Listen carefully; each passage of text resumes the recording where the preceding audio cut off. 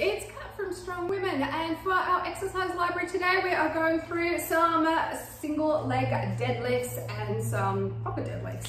So for this you will need a body, potentially some weight as well. So let's go through it. So a single leg deadlift is a hinge hip movement, just like your deadlift. When we squat, we tend to bend right down with our knees. This time, our knees are going to have a micro bend in them. They're not going to be locked out, otherwise you won't be able to bend very much with your hips. And you'll start bending with your back, and we don't want that. So have a micro bend in your knees. Your knees are still going to stay over your ankles, so it's just a micro bend, and push those hips back as far as you can. Now, that we're going to do on one leg. So one leg stays on the ground, like I said, micro bend with that leg. The leg that's in the air is going to go right back behind you. Keep your vision in front of you. You'll feel stretch through here and in your butt as well. If you need to, put your hands out like a tightrope walker if you're finding that you are off balance. If you are off balance, great. All those stabilizers in your body are working even harder to keep you upright. Try not to put the foot on the ground as much as possible. Push back with your hips. Notice my back doesn't move at all. Straight up and down. I'm focusing on this little dot on the wall.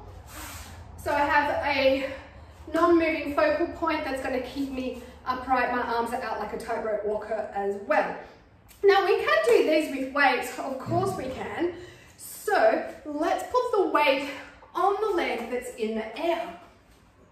That way we're kind of counterbalancing it out. Once again, the arm is out like a tightrope walker, and I'm staring at one spot to keep that center of focus, and it helps keep balance as well. So, leg is off the ground, focusing on my point, micro bending the knee, pushing back through the hips, push down to the ground, squeeze your glutes as you lift up. Now, as you notice, I'm not trying to reach the ground with the hand that's holding the weight. The hand is literally just holding the weight just to add a bit more resistance to the move. So I am not trying to reach for the ground. My arms are doing absolutely nothing other than just holding the weight. That's all they do. Your arm doesn't move. So don't try to go, I've got to put the weight on the ground, because then this starts happening, and as you can see, my back is moving, and I'm going to end up with a sore back. Who the hell wants that? I do. Okay, so that's the single leg deadlift. Now, a normal deadlift, it's kind of hard to do without a weight, so you do need some sort of weight. So if you don't have any weights at home or access to a gym, find something that is relatively heavy, whether it's a tin of paint or your kid, the dog, whatever you can find that's got a bit of weight to it, a big heavy rock in the backyard, whatever works.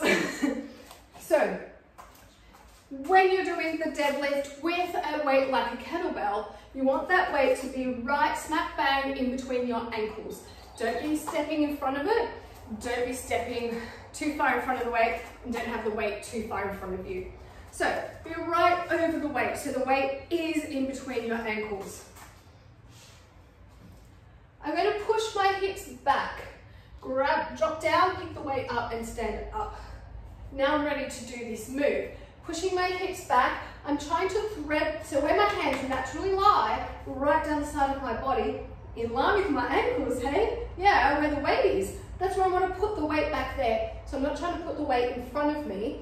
I'm trying to let it drop where my hands naturally fall. So push your hips back.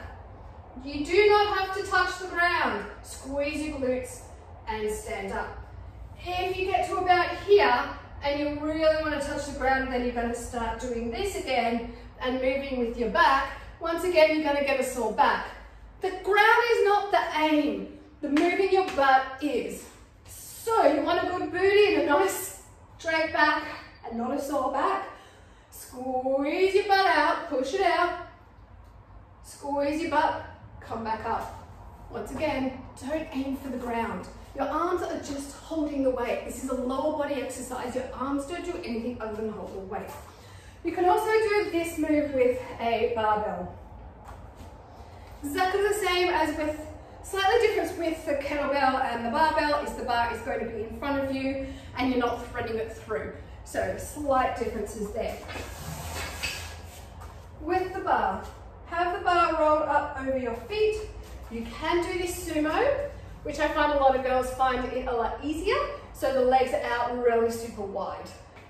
It's up to you, whatever you find comfortable. Reach down for the bar, and as you can see, I'm leaning right over the bar. So I want to pull myself back. So my shoulders, elbows, wrists are all in line with where the bar is. I'm going to squeeze my butt and stand up. Let the bar roll over your thighs.